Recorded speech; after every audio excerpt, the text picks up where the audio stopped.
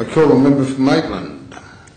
Thank you, Mr Speaker. I rise to inform the House about the decision of Rape and Domestic Violence Services Australia to cease operating their contract under the 1800 Respect National Counselling Service.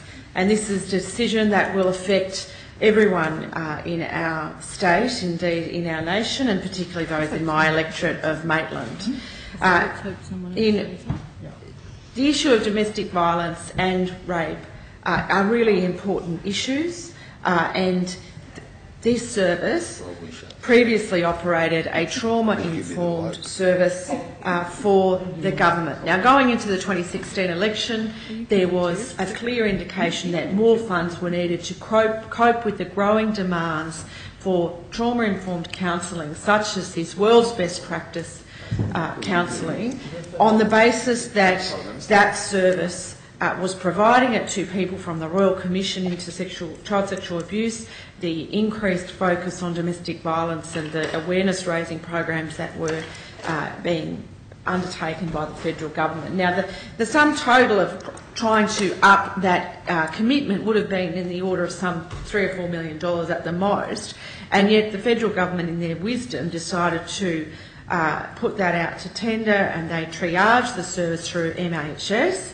so that people calling a domestic violence or rape crisis centre then had to be triaged. Now, this goes against all established practice. It's very clear, it's lots of learnings in this space, that when victims of rape, when victims of domestic violence have to tell their story multiple times to different people who are not experts, who are not good at taking those referrals, they do not proceed to counselling, they do not proceed to court, we do not get convictions, perpetrators continue to commit offences and offend.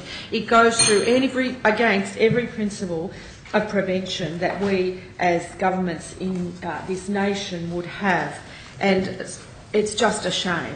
So that was the federal government's first response. They have then called in very last minute for an EOI from Rape and Domestic Violence Services Australia to tender for that service, and then awarded it not to RDVSA but to 4 different services, so breaking up the expertise across the nation, and also putting constraints around them which made it untenable for them to have that contract.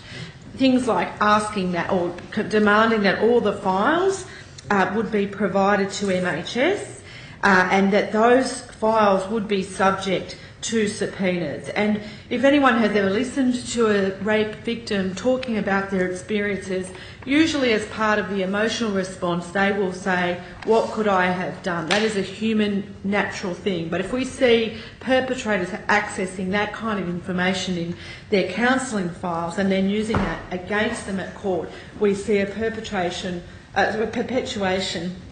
of the victim blaming that has happened in sexual assault in this nation, indeed around the world since time immemorial. Now, RDVSA was established by women within our community almost 50 years ago. They recognised a need for men, women and children who have been victims of sexual assault and domestic violence to receive specialist support.